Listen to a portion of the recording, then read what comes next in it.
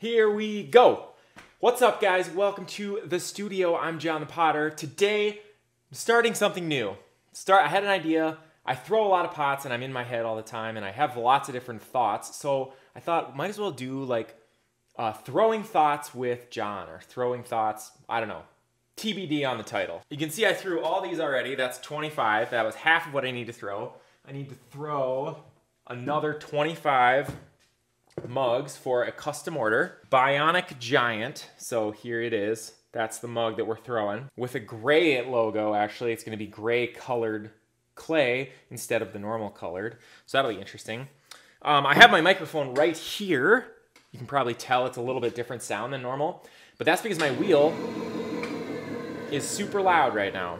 So hopefully that's not too distracting. I have an extra motor and new bearing and stuff, and like I just need to replace it. I just haven't found the time yet. But basically what I want to do today is talk about last year, 2022, give a little final recap, and then I want to talk about 2023. So yeah, 2022, God, we did a ton. We made 3,948 pots in 2022. So that was about 50 less than we did the year before, and about 400 more than we did the year earlier. So overall, I'm happy with that. I'm happy with the production. I could have gotten over 4,000 if I wanted. I have a ton of bisqueware, so I'll have more in January probably this year than I did last year. For the first time, we did a bunch of custom orders. So starting with that, I had a mug order from Anderson Windows for 350 mugs, and that was really the first one that like kicked it off. And then I probably did around 700 mugs that were all custom orders. So that was really fun. It was fun to like work on those projects, work with companies to like get exactly what they wanted. And it's kind of one of my goals leading into 2023 is to build that side of the business up.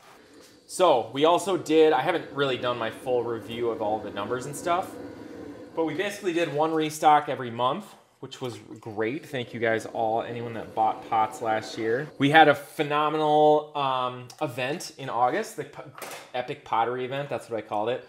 And I'm planning on doing that again. I'll put the dates there. If you are planning your summer trips, you can put that on your calendar already. All right, there's my first mug done. You can see I'm throwing to a gauge today. That's not typical for me, but I figured I'm gonna try and get better at making things like super consistent instead of just like kind of consistent. A couple things I did not feel like I did very well in 2022 was the YouTube channel. I did not make a ton of great videos. Most of my content that I would put out consistently was on Instagram, which I did see a lot of growth on Instagram, so that was fun and cool. But I don't know, I feel like I really was my best self when I was posting consistently on YouTube, and when I was just really in the habit of sharing everything, and that's when I was the most creative, coming up with more ideas, how to make good videos, and like that was when I was the most excited about pottery. So that's one of my goals for 2023. One video per week, every week. I don't want to miss any. Sometimes I get in my head a little bit about like the videos have to be really, really well done and they have to be super well thought out. And I do want them to maintain like a level of quality for sure. I also feel like sometimes if I put too much stake in making sure that the videos are like the best, like epic videos all the time, then I sometimes just sacrifice the actual ability to get the video out, you know? Perfection is the enemy of done kind of thing. So yeah, at the end of this year, I kind of made up 3 goal lists. I had my personal goals, which include a lot of like health and fitness, being a better dad, like being a better husband, some home project stuff like that. And then I have my pottery business goals, my Jonthepotter goals. And those are, you know, I'll go through those in this video. And then I have my Mocha Monkey goals, because if you didn't know, I also own 3 coffee shops. And things have really, since COVID's happened at the coffee shops, or happened in the world, you know, obviously it happened at the coffee shops, it happened everywhere. Things have really changed a lot. Like a lot of our costs are higher, our like wages are way higher, our staffing has been a challenge, like just a lot of things that, so anyway, I have goals that I want to work on for the the coffee shop business. And then I have the goals for the pottery business. So the first goal is YouTube video every week. Sometimes it'll be a great video, epic video, and other times it will just be throwing thoughts like this. May not be quite as epic, but still hopefully enjoyable for those people that want to follow along. I mean, my thoughts with this throwing thoughts is it's almost like doing a podcast. Like people have asked me like, oh, have you ever thought about doing a podcast before? And maybe, you know, I don't feel like I'm that good at just like talking. Like I'm so in my head all the time. But that doesn't mean I can't get good at it, right? And I thought if like, maybe if I'm just talking to the camera, like that's not as interesting as if I'm actually doing something like throwing. So hopefully the visual aspect plus me talking about content will make it so that it's a little more interesting. Okay, my second goal after the YouTube video every week. Second goal is to build a new website. To actually have my own website, to stop selling on Etsy. There's really no reason for me to be selling on Etsy. Like I don't get hardly any customers actually from Etsy. All my customers come through me and through my social media channels. So I'm just basically giving Etsy like an extra percentage of sales. Actually get some of my prices lower if I get onto my own website. So just pass those savings on along to customers, which would be great. Okay, new website, boom. And that goes on, like the new website thing just opens up a ton of different possibilities.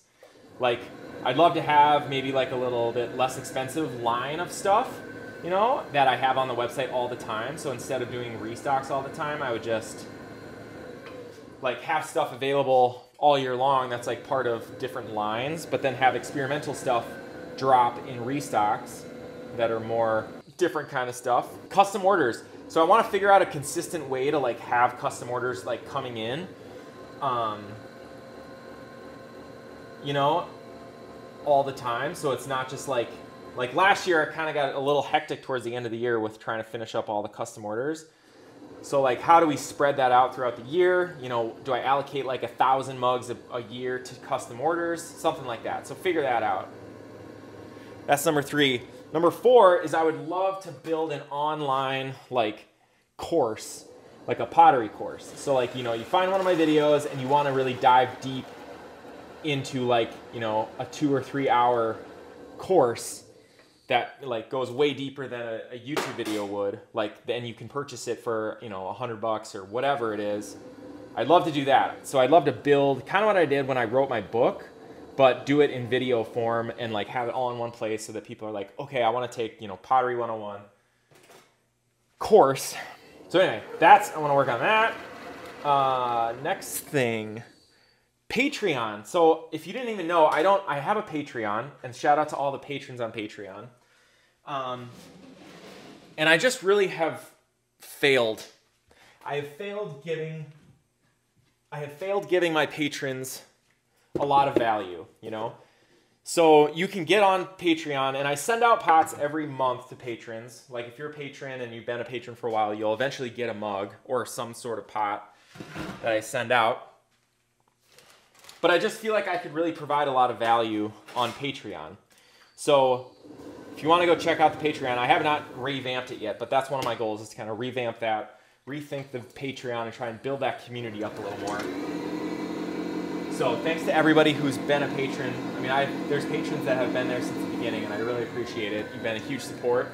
Hopefully you have gotten some value out of it, but know that I'm trying to figure out how to do more. Number 6, the 6th goal that I have is to be more experimental.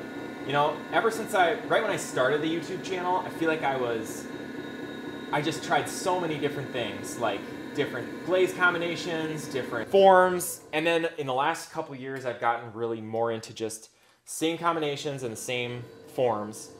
So I'd love to be more experimental, like try more raku, try more atmospheric firings, like building a gas kiln. We have kind of a little plan to maybe have a gas kiln. I'd love to build a soda kiln. So just allocating like time every week to actually trying to be more experimental and like move things in a different direction. And just because someday, you know, the ultimate goal is to like have options to do anything. wood fire, gas fire, soda kiln, raku kilns. Like just have a little pottery experimental mecca here. So I'd love to move towards that a little bit more. Instead of just the same things all the time, let's make some different stuff. And then my last goal is to be more generous.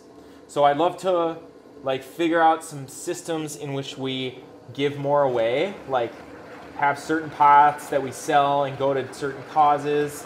Like, you know, I spent a lot of time, studied abroad in India, and I saw some things over there that I've thought a lot about, and like how can I use pottery to just positively impact people in the world, you know? So that's seven. That's my 7 goals for my pottery business. What do you think? Comment below, let me know.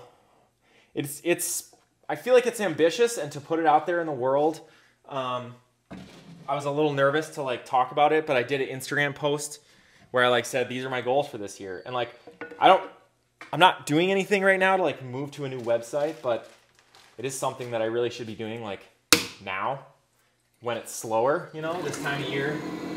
This time of year is always a little slower. So by the time this video goes up, I will likely have a schedule for the year, you know, of like when my sales are gonna be, because that worked super well last year. Last year at the beginning of the year, like in January, I like literally said, these are my restocks every, you know, once a month. It was basically the first Sunday of the month.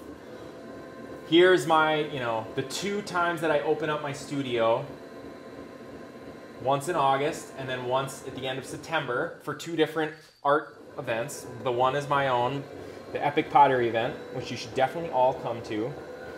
And the other is the Art Wander. So those 2 things are really, really fun and just a way for people to see the studio. And then I did end up adding 1 restock. So throughout the year, I set up all the restocks for the whole year last year, and then I added 1. And then I also added an event with Joel Cherico. And then, yeah, the one other fun thing that we did that we just happened, we do every year on New Year's Eve, which New Year's Eve was on a Saturday this year. So every year, New Year's Eve, I do a second sale. So like a flawed pottery sale. And, you know, some stuff's not even flawed. Is this thing like sinking? This is not as tall as they used to be. What did I call it? The studio clear out sale. So we just did the studio clear out sale. I had like probably 200 pieces that had pinholes or like little S-cracks in the bottom that caused it to be, everything was functional and everything worked. I just sold them for either 5, 10, or 15 bucks. There were a few things for 20, but those were bigger things. And I advertised it like a little more than I have in the past. And everything, so I had it all set up by like 8:15, and a couple people were there, and the staff at Mocha Monkey like took a look, and then people just started going up there, and basically everything was gone by about 9:15. So we sold. So it was really fun. It's fun to be there. I like talked to people, and some people were disappointed because I said it started at 9, but everything was basically gone by like 9. So that was, I don't know what to do about that in the future, but I mean, the goal was to get rid of it, and we got rid of it, so it was great. And then I'm super excited we're going to Puerto Rico in like 2 weeks. So I have like 4 or 5 different potters that are there that I'm hoping to, like a couple of them I know we're gonna see. A couple of them I still got to set up when we're gonna go see their spots, but I'm gonna make some videos about it. Hopefully just like gain some inspiration for the experimental aspect of my goals part this year.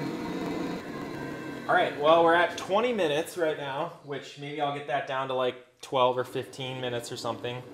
But you can consider this our first episode of Throwing Thoughts, where I have something I'm throwing, and I would love your comments below for ideas for other throwing thoughts. I think, you know, just one that I had in my head right now was like, should you go to college? Someone messaged me this like a little while ago, and I just remembered, like, her daughter was trying to decide, she was really into pottery, trying to decide if she should go to college to get her degree. in fine arts, or should you go get a major in fine arts, or, you know, what? And I had a lot of thoughts, so I messaged her back a long message that was like, these are my thoughts about why I went to college, you know, what do I think it gave me, what do I think that I could have gotten elsewhere, you know. Otherwise, we'll see you guys in the next video.